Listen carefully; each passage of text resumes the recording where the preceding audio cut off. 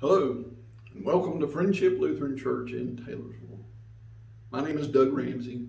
I'm a member here at Friendship, and since 2016 it has been my privilege to serve as your Synod Secretary.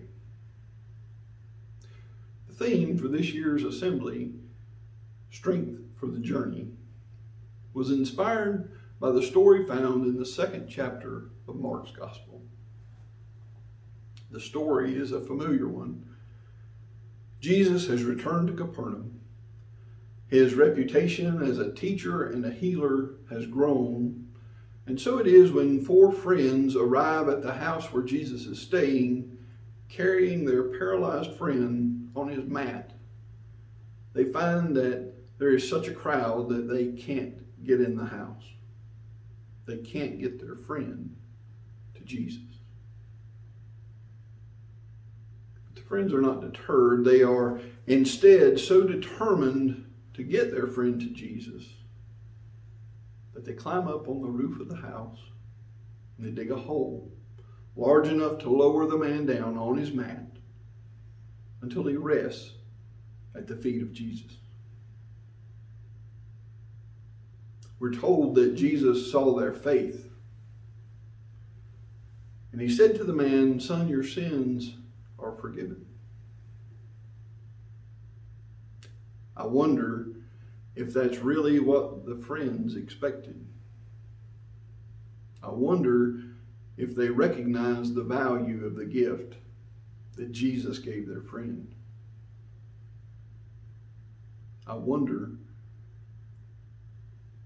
if they recognized, like some of us fail to recognize, that healing often begins with forgiveness. The church leaders that were there, however, they did recognize the value of the gift. In fact, they questioned whether Jesus had authority to give the gift. Jesus heard their grumbles. And he said, "Which is easier, to say to the man, 'Son, your sins are forgiven,' or to tell him to get up, take his mat, and walk home?" Just so you know that I've got authority to do either. Well, he did both. The man gets up, takes his mat, and goes home. All those things are in the story. All those things are worthy of reflection, but what I would like for you to ponder with me just a moment is what's not in the story.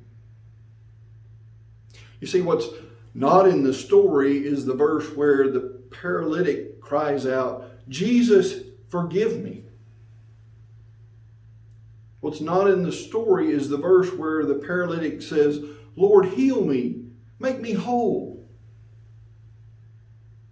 In fact, we're never told that the paralyzed man ever says anything to Jesus. What we are told very clearly is that Jesus saw the faith of the man's friends and said to him, "Son, your sins are forgiven. Get up and walk." Though he never asked for either, he received healing and forgiveness. I chose this particular place, the chapel here at Friendship, to share this reflection with you because for me, this is a place where that scripture has come to life. Most every Wednesday morning for the last 12 years, I've gotten up early. I've gotten up, got ready for work, but instead of going to work, I come here. I meet two of my friends. We spend about an hour, sometimes a little more, sometimes a little less, just talking. Sometimes we talk about really important things. We tend to talk a lot about folks that we know that are struggling with health issues or with the loss of a loved one or a job issue. We talk about problems in our community and in our churches and in our country. We have had some fairly deep philosophical and theological conversations over 12 years. Sometimes, though, we end up talking about who we ran into at Walmart or about the new truck that so-and-so got. We solve a lot of practical problems. We've engineered water wheels to turn generators and built cabins and laid out fences, all right here in air-conditioned comfort.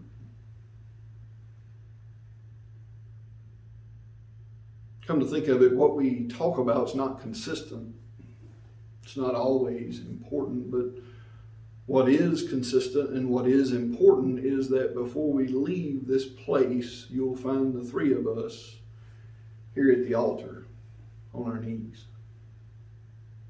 We pray for those folks that we talked about. We pray for the issues that we face in our families and our communities and our country and in our churches. We pray for each other.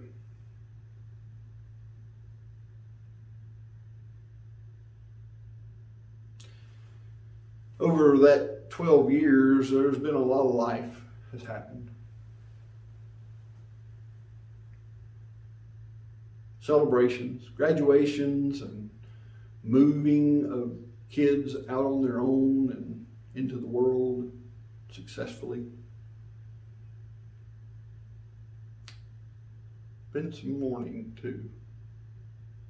Guy and Wesley both have lost both their parents. I have lost two of my closest and dearest friends, men who were each part of my life for almost 30 years.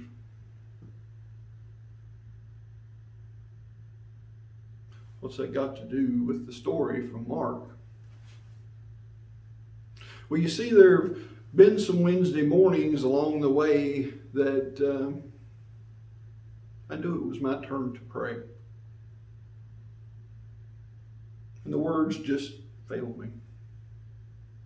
Sometimes I couldn't start. Sometimes I would start and my words would be overrun by my tears. And to be perfectly honest with you, there have been a few Wednesday mornings along the way when my hurt and my grief and my anger were such that I was afraid to open my mouth. Because what I was afraid would come spilling out, well, it wouldn't really sound much like a prayer to me. In those times when the silence was deafening, Guy and Wesley have never said a word to me. They never asked me what's wrong because they knew that's part of being together every Wednesday morning for 12 years. That's part of praying together every Wednesday morning for 12 years.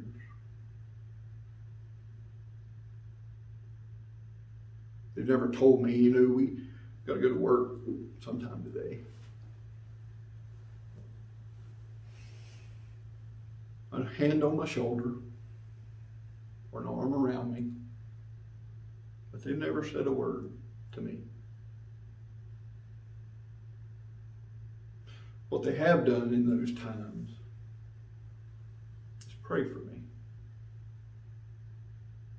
In those moments where I could not or would not go on my own to God, Guy and Wesley have prayed for me and loaded me on a mat.